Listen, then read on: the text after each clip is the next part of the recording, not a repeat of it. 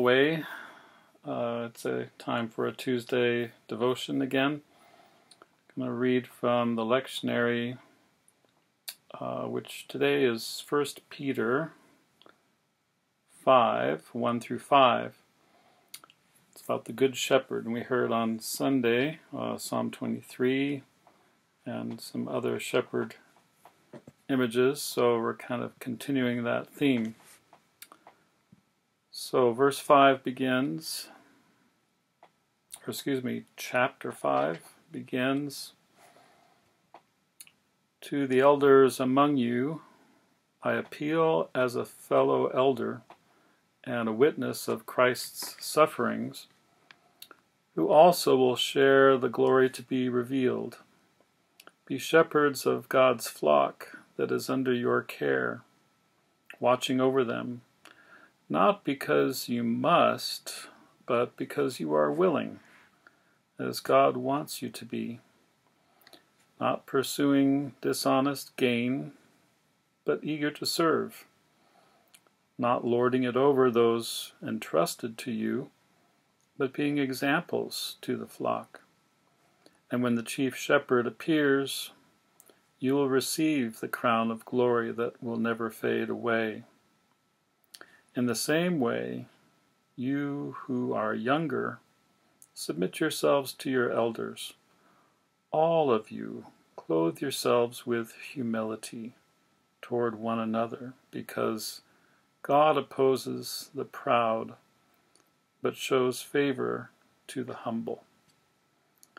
It reminds me of a quote from Dr. King's father, who was always saying to young people and old alike, "It's never about you. It's always about others." So what is involved with being a good shepherd? Taking care of the basic need for food, safety, and shelter. Get the sheep to a pasture where they can eat. Make sure predators can't get in. Get them together to sleep at night as a group. Make sure someone is watching over them. If it's not you, it might be the gatekeeper, like Rod was saying on Sunday. Everything else is up to them. God is not asking us to tell them how to be sheep. That's theirs to figure out. Beyond that, Peter explains that we are to care. We are to be eager to serve willingly, not for any recognition, but in humility. This could translate quite easily. We are to love the flock. We're to love the flock. And he even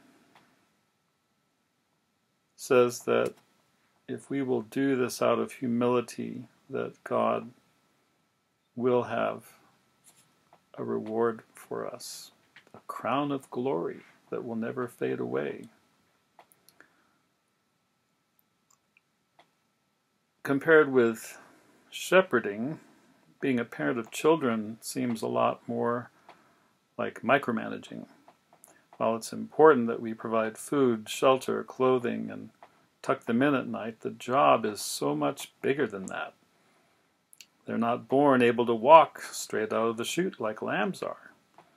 There's so much care that goes into a child's first few years. There's the diapers and the crying, for starters. We are involved in their learning of language, their moral development, their sense of boundaries and social behavior. We encourage them to be loving and kind, teach how to settle disagreements, how to pursue things that they're interested in. A child's faith in God is also something that we as parents are able to encourage. There's just so much that goes into raising a child. Of course, love, being loving parents, is definitely a big part of the job. This week we learn about God being our shepherd.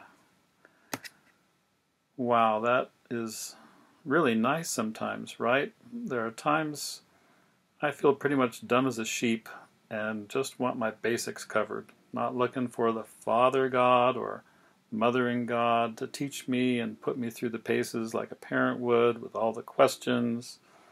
Sometimes I just need the Good Shepherd to find me when I'm lost, no questions asked, bring me home to my flock, get a good meal, and be tucked in bed for the night.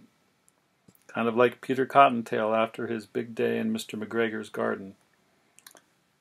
Peter knew that his mother loved him when she brought him the chamomile tea and put him to bed. Of all the common threads between shepherding and parenting, the basics are really important because if any one of them is missing, the whole thing won't last. The relationship falls apart. The family unit or the flock becomes vulnerable and might not last, might perish. You gotta have food, you gotta have shelter, you gotta have safety. We can run out of food, our house can burn down, we can get into dangerous situations. And what drives us to provide those things that make the whole thing work and so much more as shepherds or parents, the most important thing is the love. And the great thing about love is that you don't ever have to run out of it, because Jesus is right there with us, loving us forever without conditions. We can receive the love of Christ in the hugs that we give each other, in the care we show each other. In all the acts of shepherding and parenting, the love gets returned tenfold. So God's plan is really cool that way. So if we could pray together. God, thank you for loving us like a shepherd sometimes, and as a parent, others, and also as a friend through our loving friendship with Jesus. Help us to know how we can help each other through troubles and challenges. And thank you for the gift we have in each other. May we acknowledge the presence of your Holy Spirit in those moments of beloved community. And in so doing, may we grow stronger families, create safer pastures, and more loving homes every day with you shepherding, parenting, and always loving us. In Jesus' name we pray. Amen.